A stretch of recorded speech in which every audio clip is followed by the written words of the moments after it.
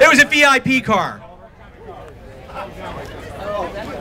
Traveler. It's a 51 Kaiser Traveler. It's a hatchback. It's a hatchback Kaiser Traveler. It's a must-have for anybody.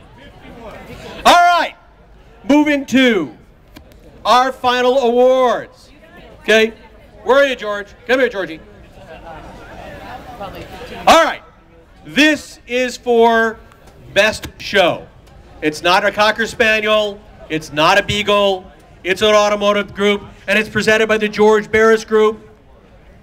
And the winner is... Wait, one couple minutes, 1 second. You see those trophies?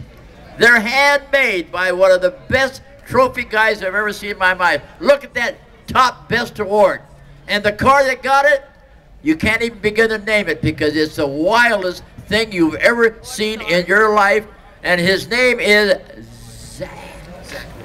Zach Norman. You're the grand winner. Where are you in that wild, wild looking car? Come on, Zach, come up on stage. By the way, the trophy maker that he's referring to is Louis Loyola, our local. He's terrific and makes all of our trophies by hand. Give it up for Louis Loyola, please.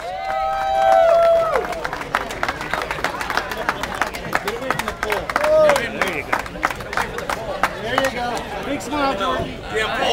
What did Cooper win? Nothing. Best Cooper. Best Mini Cooper.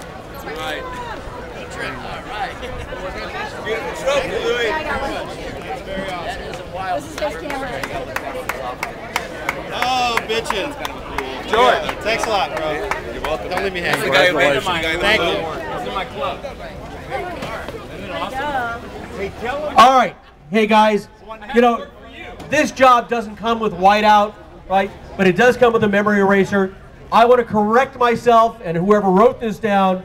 The Culver City Exchange Club Award doesn't go to Mark Hammer. Apparently he's some mystery man. But it goes to Michael Hammer. Michael, come on up. Get your award. Michael Hammer. Put the beer down. Michael, come on up.